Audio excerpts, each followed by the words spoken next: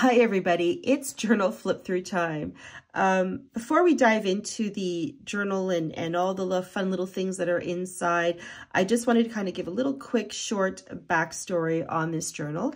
This journal was the journal that I created while I was filming an online course for myself to go for my website. And the course was about how to make your own art journal from scratch. So this is the result of that filming of that course.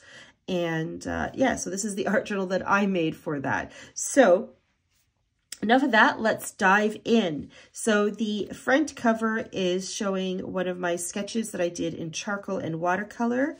The back is like this with some more watercolor and some stenciling.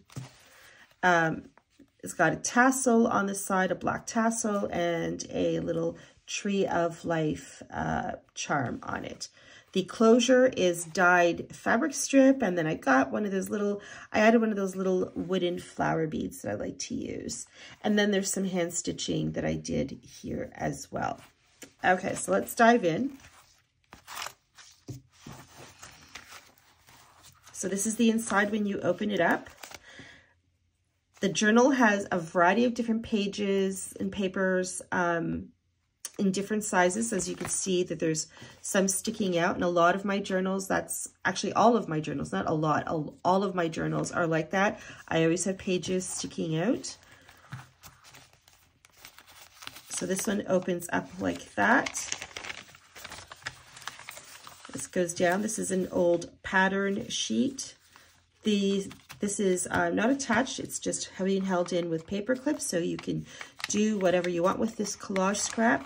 There's also this little tape thing I did here with a piece of book page in it that you can add as a little detail to some collage art. It's one of my hand-drawn flowers, stained. I dyed the, this is grid paper.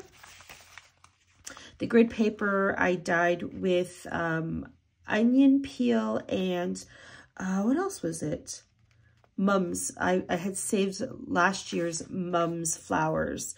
The buds, I had dried them out, and I was using that as well with the onion peel. So the dye is a result of that. Some music sheet.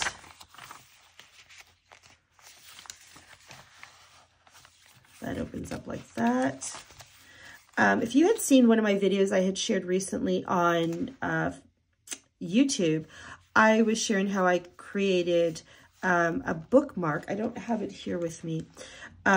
Using a bunch of collage scraps and threads and packing tape. So this is the first one I had made, and I decided to put in here. I didn't completely do it, make it into a bookmark is what I'm trying to say. So with the other one I had made in the video, I had put a hole punch in here, and I had just added a little tassel. So you could, like that. So you could easily do that too. But I decided to not make this into a bookmark. I mean, even as is, it could be used as a bookmark, but I left it as is, because I wanted whoever ends up owning this journal to be able to do with what they want. So you could do some more with it by adding a tassel, some beads or whatever, and turn it into a bookmark, or you can cut it up and just use it as bits of, you know, collage or whatever inside your journal. It's another book page. Little fun tab thing here, collage tab.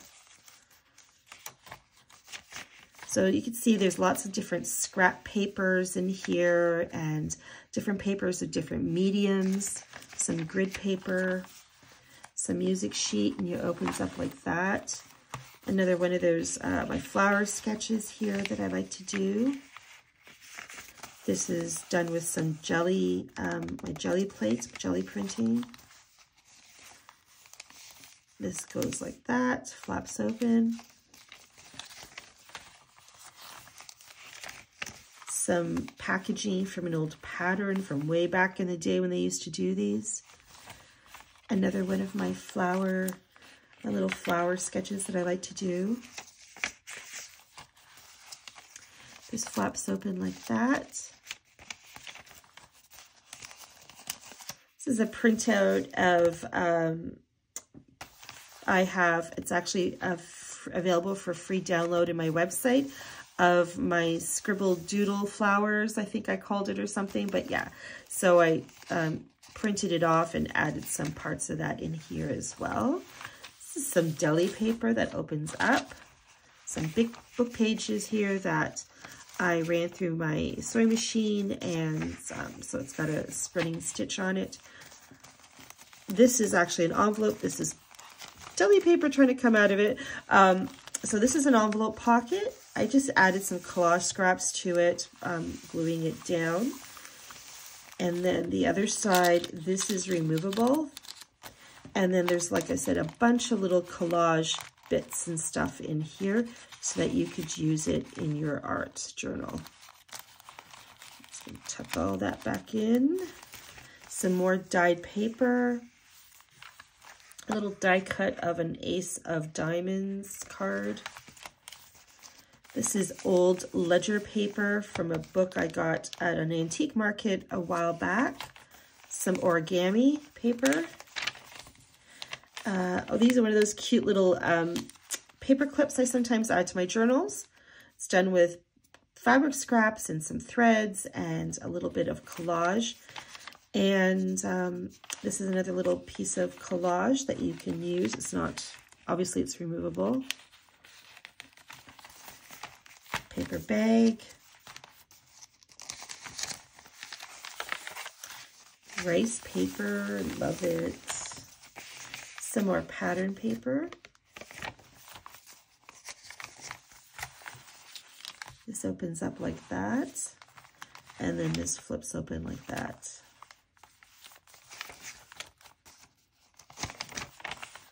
Pops up like that. Some more grid paper that was dyed with onion peel and mum's flowers.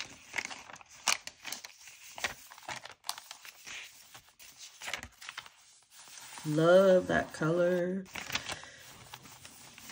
Some more rice paper. This is a sketch I had done. I added the words, it's not attached, so it's removable, so you can do whatever you want with it. I added the words, think outside the box. I did this actually yesterday morning, and yeah, that's exactly what it was I was doing. I was feeling, you know, playing around with a face sketch I had done, and I added all these different colors on it, and then I started adding some collage on it. And this is my version of me stepping outside my comfort zone and stepping outside my box. So I decided to tuck that in here as a reminder to whoever ends up owning this that, you know, it's okay to step outside the box and try new things and to not be afraid to do it. So she's in there. This is some of the tissue that those old patterns used to be made out of. So there's a piece in there, it's removable, so you can do, you know, whatever you want with it. Some deli paper, some more of that origami. This opens up like that. Some more of that ledger, dyed paper. This tag here that I did a sketch of one of my faces on it. The sketch on here was inspired by the cover. And that's removable. It's got some little bits of embroidery floss on it. She's done with watercolor and charcoal pencil. And this is another envelope pocket with some more bits of collage scraps in it that you can see here.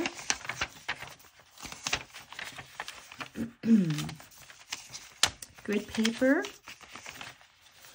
Pattern paper, book pages. This flips open like that.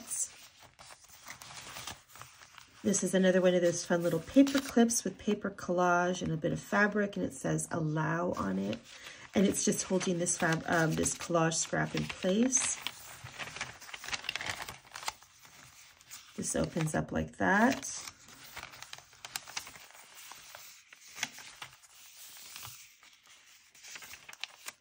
Some more collage scraps, paper clipped in, so it's removable. The grid paper that I dyed, and that flips open like that. Music sheets, and some more printing and that sort of thing I had done on my jelly plate. And then, of course, the inside cover of the journal, where I added one of my flower sketches too, with some watercolor and that sort of thing, and charcoal. So there you have it. And like I said, she's now available on my website at thepaintedwitchstudio.com, where you can find all the details about her with regards to the dimensions of the book, of the journal, and the number of pages in it, and all that sort of thing. So it's all in there. Thank you so much for watching, and I hope you're having a fantastic day. Take care.